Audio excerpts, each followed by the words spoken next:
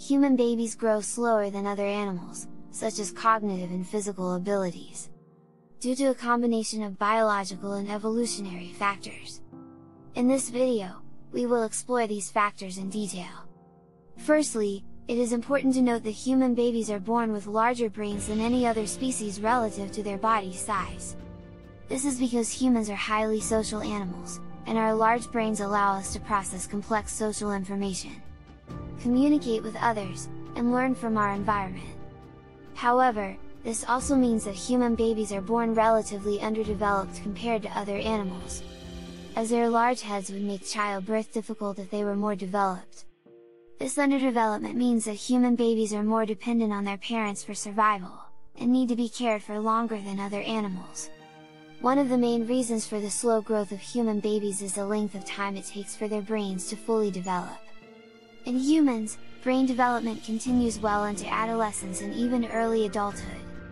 Whereas in most other animals, brain development is largely complete by the time they reach adulthood.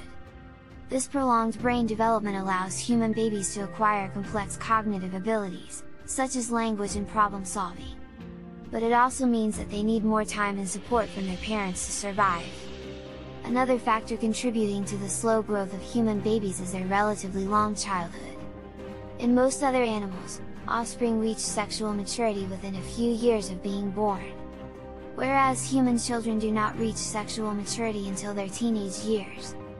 This prolonged childhood allows human children to acquire the skills and knowledge necessary for survival in a complex and changing environment. It also allows them to acquire cultural knowledge from their parents and other members of their society, which is essential for human survival and adaptation. Evolutionary factors have also played a role in the slow growth of human babies. Human infants are born with a very high degree of plasticity, meaning that their brains and bodies are highly adaptable to their environment. This plasticity allows human babies to learn from their environment and adapt to new challenges. But it also means that they need more time and support from their parents to develop properly. This prolonged dependency on parents is thought to have played a role in the evolution of human social behavior and culture. Subscribing and liking the video are a great help. Thanks for watching.